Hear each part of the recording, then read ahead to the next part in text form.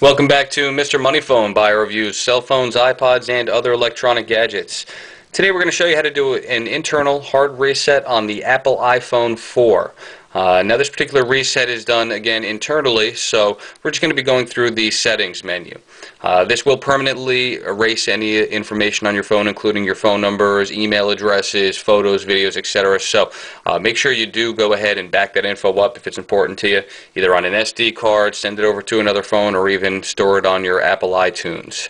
Okay, so one more time, this is an internal hard reset, not an external hard reset. To my knowledge, you can't do an external hard reset on the iPhone. So let's just go ahead and show you how it works. Very simple. You'll see here, it's in the top left button. This phone was already reset, so you may have moved your settings button around. You just go ahead and click on the settings option. If you can see that, it's a little blurry. Let's try and focus that in here. Okay, so after you click on the settings menu, you're just going to scroll down to where it says general settings. There we go, that's a little more clear.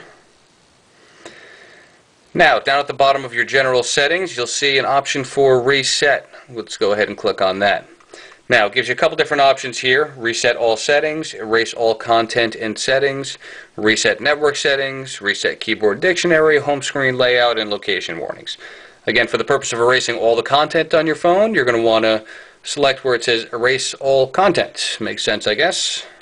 Oop, wrong button. There we go. Okay, now a warning pops up. It says this will delete all media and data and reset all settings. So click the red button if you're sure you want to do this. Erase iPhone, and it says, are you sure? Final warning. And we're going to go ahead and select that as well. Phone's going to shut down. Actually, it's going to do its erasing process, shut down, reboot back up, and when it does, you should be back to your original factory settings. And that just about does it for the Apple iPhone 4. Thank you very much.